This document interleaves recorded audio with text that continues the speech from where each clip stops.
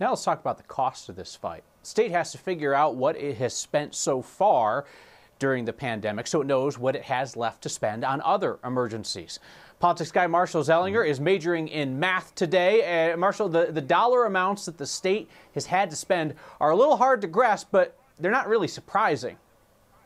There are so many pots of money at play, Kyle. The part that interested me most was how much the state is spending from its own disaster emergency fund, and it's almost $90 million. That's basically just in 2 months. There are other pots of money at play, though, from Congress and FEMA as well.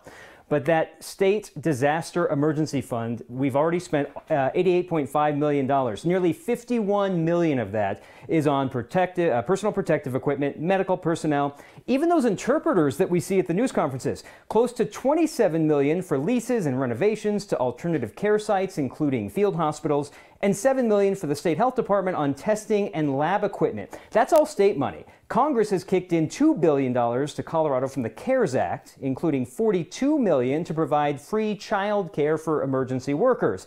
Then there's a third part of money, FEMA, which has promised more than $28 million for Colorado. We found out what for during a legislative budget update today. These obligations have been used for, among other things, N95 masks, ventilators, nursing contracts, and expenses for alternative care sites like the Denver Convention Center.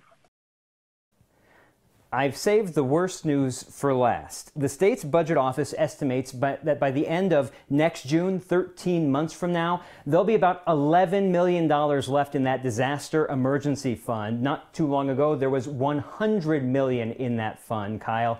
It's meant for all types of disasters, not just COVID-19. We just ran through it so fast because of that in the last 2 months. So I know sometimes when we have emergencies, the state will outlay the money first and then eventually they get a federal reimbursement. Do we think that's going to happen here? Yeah, FEMA is supposed to refund 75% of the money from that emergency fund as long as we can line item it was used for COVID-19 emergency response. The state doesn't believe that they will just hand over 75% without question, so they estimate maybe we'll get about half or 51% of that money back, so about $45 million back. All right. My brother in a sweater, Marshall Zellinger. Thank you for the insight on the financial aspect, as always.